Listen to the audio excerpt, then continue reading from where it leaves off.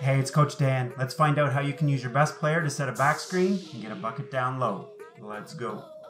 The play starts with 4 players on the perimeter and 1 at the high post. Your best player cuts under the basket. You want them to make it look like they're going to cut off a screen for a scoring chance. While that's happening, the post player steps out to set a ball screen.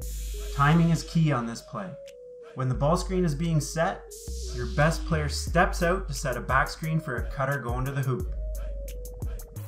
Post player pops out, receives the pass, quickly sends the ball down low for 2 points.